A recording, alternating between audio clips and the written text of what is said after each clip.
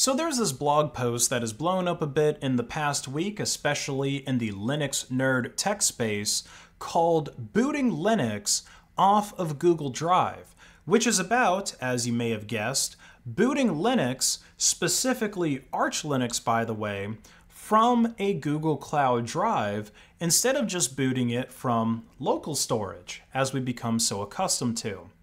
Now, even though this is seen by many people as a new, super cool innovation, in a way, this is really just a return to the very early style of computers, way back in the day before the personal computer.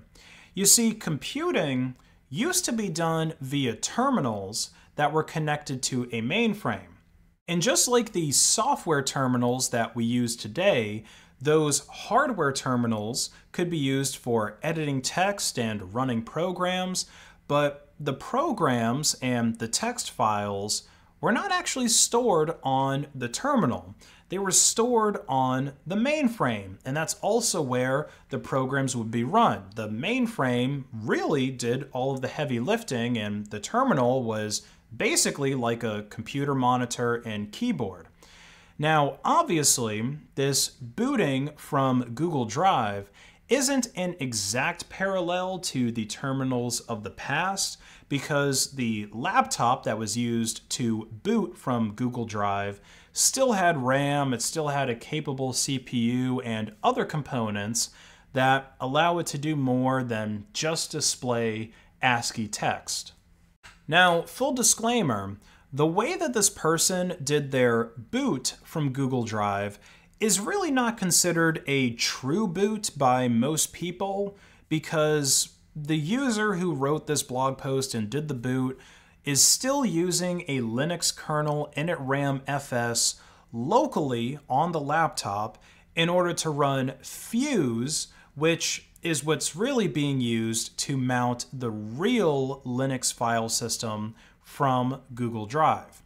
But nevertheless, this is still an interesting technical blog that I'm going to link in this video's description if you're interested in learning more or trying to create your own Arch Linux setup that boots from Google Drive.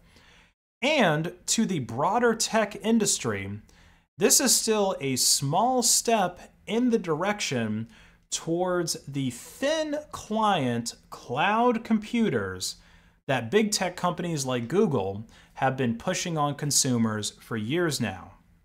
For example, the cheaper Chromebooks come with very little onboard storage. Sometimes they'll have as little as 32 gigabytes of eMMC memory.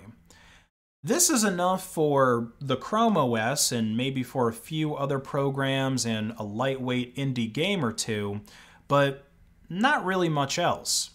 So the idea with these Chromebooks, and really all Chromebooks, is that Google Drive is supposed to be your main storage drive, which is why Google gives you an additional 100 gigabytes of cloud storage for 12 months whenever you purchase a Chromebook and you activate that 100 gigabyte offer by signing into your Google account, and of course other terms and conditions apply.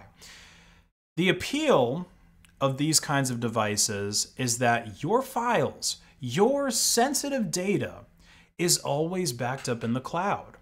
You don't have to worry about breaking your laptop or somebody stealing it. Not that anybody with a brain would want to steal a low-end Chromebook anyway, but you get the idea. Your data is always seifu.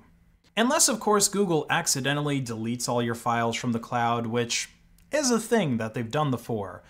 But booting an operating system from the cloud opens up all kinds of new possibilities, both positive and negative. On the upside, your operating system can also always be seifu, just like your data. If you break your Arch Linux installation, which is likely to happen if you run pacman SYU after a long period of time, then you don't really have to worry about fixing your broken operating system. You can just boot from the last known good snapshot of the OS. And there's also the potential for advanced anti-malware capabilities within your OS. For example, with Microsoft Defender, the cloud-delivered protection that Microsoft has been offering for a few years now has really changed the malware game on Windows. Because now, all of the devices that are using this system get virus definition updates from every other Windows PC that ends up falling victim to malware. And things like ransomware wouldn't be much of a problem in this cloud computing paradigm because of the aforementioned snapshot system. Everything's already backed up, so it doesn't matter if all your files get encrypted, just restore to the last known good snapshot. That's a whole class of malware that's become quite common these days that can potentially be mitigated by this cloud computing system. And in theory, you never have to worry about running out of storage and getting your hard drive upgraded either, because you can just pay for more space in the cloud. And because that puts more money in Google or Microsoft's pocket, this is something I bet you that they're going to go for in the coming years. Now, obviously, there's a lot of negative aspects to the cloud computing paradigm.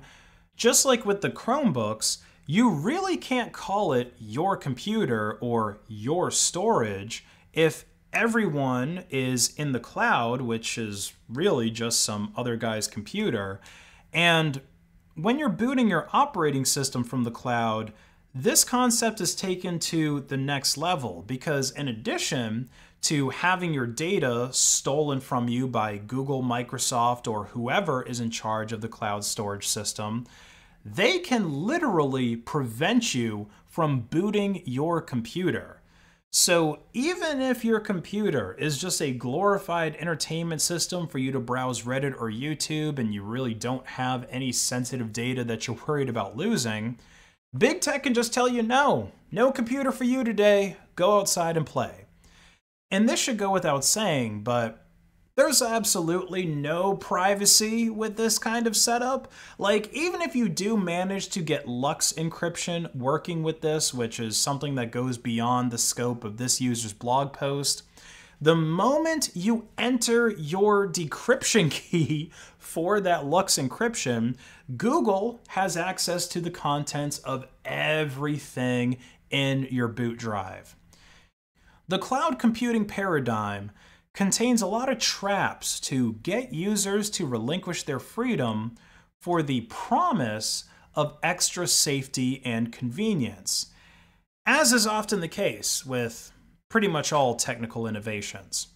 But that being said, I'm not going to vilify the person who wrote this blog post, because they have shown yet another cool thing that you can do with Linux.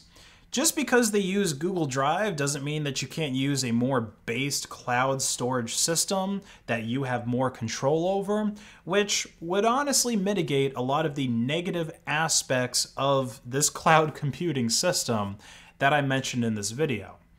But I can't help but wonder if the author of this blog had a kind of Oppenheimer moment where they realized that the work that they did in the pursuit of knowledge could be used and abused by big tech to further erode the concept of digital privacy in this cyberpunk dystopia. If you enjoyed this video, please like and share it to hack the algorithm, and buy my merch on based.win to help support the channel, where you can save 10% store-wide at checkout by paying in Monero XMR. Have a great rest of your day.